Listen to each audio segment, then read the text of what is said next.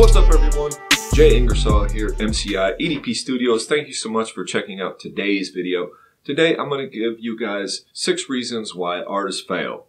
So before we jump into that, if you get anything out of this video or this video strikes you in any way, gives you any value, please subscribe to the channel and like the video.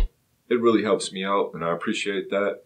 And if something does stick out, comment below on what it was. Jumping right into this, the first reason why artists fail is they don't have any goals or they don't have any systems in place to hit those goals.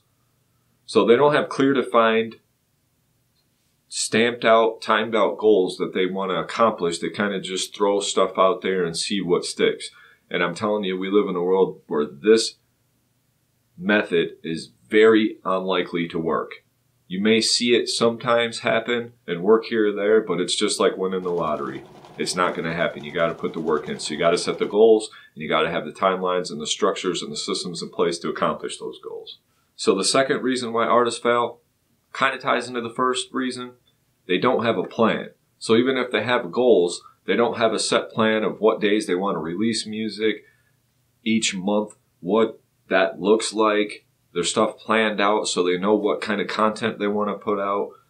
They're just kind of doing the same thing, throwing stuff out there and see if it sticks, and that doesn't work. The third reason why artists fail is they're not consistent with releases or content. If people are into you and they see you put out some music one time in June, 6 songs, and all of a sudden it's been 18 months before they heard another song. My friend, this is not good business. Or you put out a single back in March and all of a sudden it's 2 years later and you're putting out another song. No one's really going to be able to latch on to what you're doing because you have no consistent release on schedule or plan. If you don't come out with a new video every week or plan to have a new reel out or a new TikTok multiple times a week with a short form content, you're going to just absolutely fail. You got to have all of those things, set to a goal, plan it out, and then have your consistent releases for your content and your streams and your songs. All right, the fourth reason why artists fail is because they think they're better than what they really are, so they don't do the work because they just think that their talent alone is going to carry them to the next level.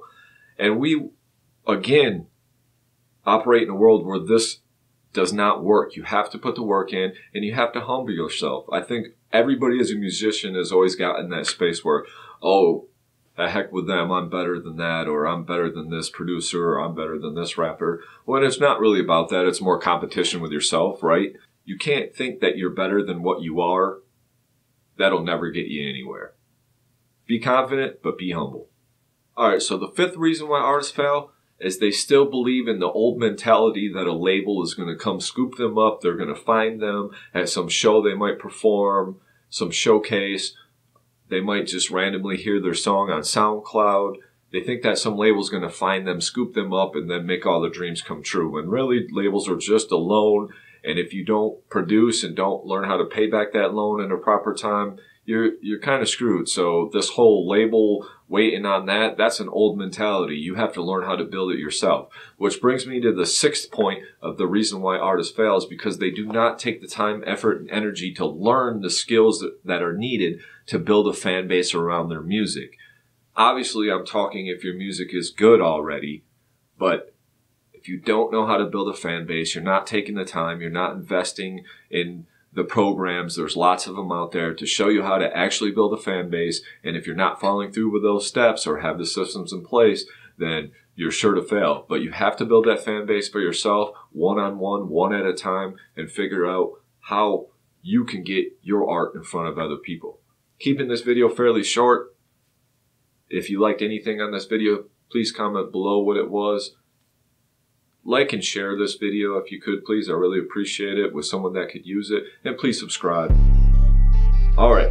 Much love to you guys. Until next time. Peace.